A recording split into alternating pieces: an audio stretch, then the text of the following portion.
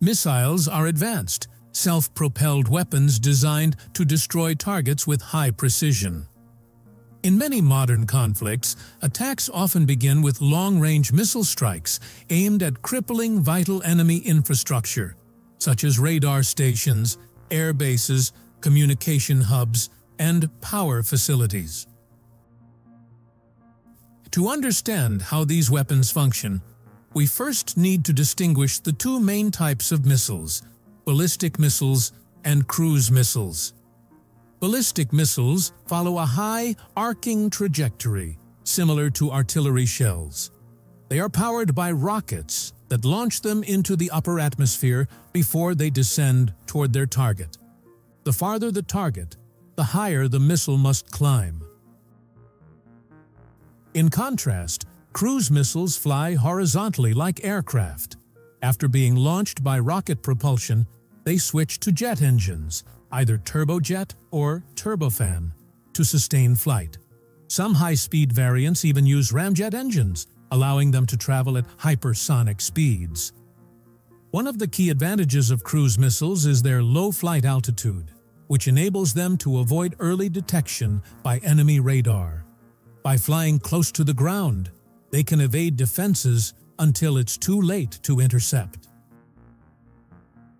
Now, how do these missiles, whether ballistic or cruise, manage to strike their targets with such precision?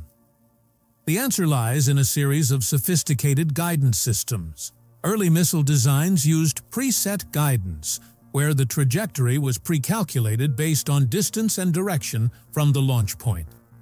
Nazi Germany's V-2 rocket used this system, relying on onboard gyroscopes and accelerometers to maintain its flight path.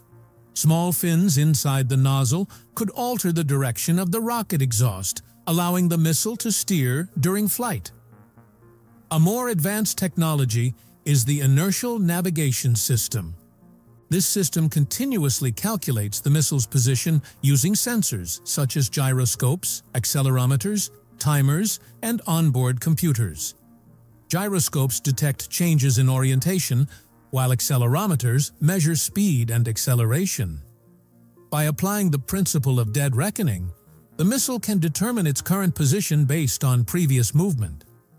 Modern INS devices are highly accurate, employing micro-electromechanical systems, MEMS for sensors, and ring laser gyroscopes for stability. Some even include barometric altimeters and magnetometers for additional corrections. Thanks to this technology, some missiles can remain accurate within just a few meters, even when traveling over 10,000 kilometers. Beyond inertial guidance, many modern missiles utilize satellite navigation systems like GPS, United States, GLONASS, Russia, or Beidou, China. Equipped with high-precision GPS receivers, these missiles can constantly update their real-time location and adjust their trajectory accordingly. However, because satellite systems are controlled by specific countries, access to these signals can be denied during wartime. To overcome this vulnerability, cruise missiles often employ TERCOM, terrain contour matching. This method uses detailed digital elevation maps and radar altimeters to measure the terrain below. By comparing these readings with stored maps, the missile can identify where it is and navigate to the target without GPS. This also allows the missile to fly along valleys and other natural contours, making it harder to detect and intercept. An even more sophisticated system is DSMAC, Digital Scene Matching Area Correlation, which uses satellite images of the ground for navigation. The missile compares real-time visual data with stored digital imagery, enabling it to follow complex paths and strike highly specific targets, even in urban environments.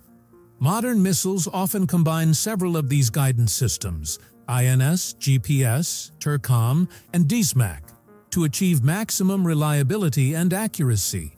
With these technologies working together, today's guided missiles are among the most precise and deadly weapons on the battlefield.